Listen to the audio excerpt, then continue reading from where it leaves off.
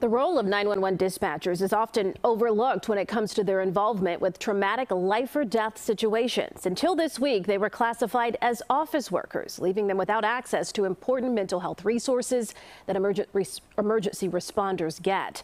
CBS 2 investigator Megan Hickey joins us live from the city's Office of Emergency Management with a look at the change and what it means. Megan. Right, Erica, it's an important step statewide. Before, dispatchers were in the same category with administrative assistants and office workers. Now they're considered emergency responders, but critics argue there is still a lot more work to be done. Oh my God. Oh my God. Oh my God. Are you still there? They're the voice on the end of the line. 911. On someone's worst day of their life. What is the address of your emergency? And sometimes it becomes a dispatcher's worst day, too.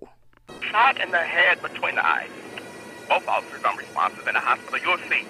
Keep the air clear. That's Keith Thornton's emotional voice. He's a former police 911 dispatcher with OEMC.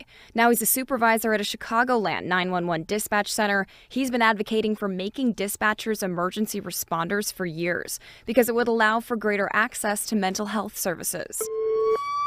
Having to hear nonstop, just a wreck, emergencies all day long. We all struggle with PTSD, mental illnesses, as well as depression that we go through. But he says the passage of Senate Bill 3127 that officially went into law this week was a surprise to him. It specifically makes emergency medical dispatchers first responders, but he says that doesn't cover everyone. It does not characterize the essential body of 911, which is police, fire, and EMS. It's not entirely clear in how it's written. Jen McGowan-Tomke of the National Alliance on Mental Illness Chicago agrees that there needs to be some additional clarification about which dispatchers this refers to, and discussions about exactly what services are now available.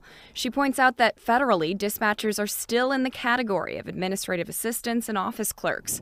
McGowan-Tomke and Thornton agree there still needs to be a nationwide change in the way dispatchers and their vital, often traumatic jobs are viewed. They are first on the line, the first to hear about a situation that may be evolving, and have the same, very similar impacts, both related to the colleagues that they have and related to the experiences that they're hearing about 1 minute to the next to the next. We did reach out to OEMC to ask which employees this new law impacts and how exactly they'd go about accessing these new services. We're still waiting for answers. We will, of course, keep following up. Live at OEMC, Megan Hickey, CBS 2 Investigators.